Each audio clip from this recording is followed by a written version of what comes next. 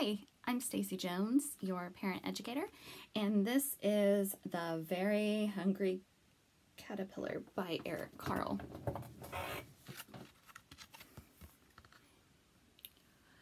For my sister Krista. The very hungry caterpillar. In the light of the moon, a little egg lay on a leaf. See the egg? See the moon?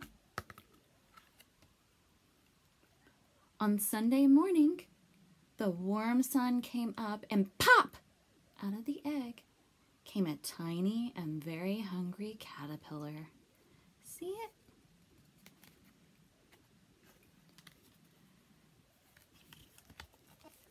Here we go. It started to look for some food. On Monday, he ate through one apple, but he was still hungry. On Tuesday, he ate through 2 pears, but he was still hungry. On Wednesday, he ate through 3 plums, but he was still hungry. On Thursday, he ate through 4 strawberries, but he was still hungry.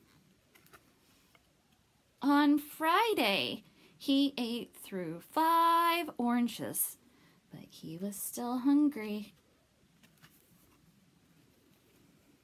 On Saturday, he ate through 1 piece of chocolate cake, 1 ice cream cone, 1 pickle, 1 slice of Swiss cheese, 1 slice of salami, 1 lollipop, 1 piece of cherry pie, 1 sausage, 1 cupcake, and 1 slice of watermelon. That night, he had a stomachache. The next day was Sunday. Again, the caterpillar ate through 1 nice green leaf, and after that, he felt much better. See it? See him? Now, he wasn't hungry anymore, and he wasn't a little caterpillar anymore. He was a big fat caterpillar. He built a small house called a cocoon around himself. He stayed inside for more than 2 weeks. Then he nibbled a hole in the cocoon and pushed his way out.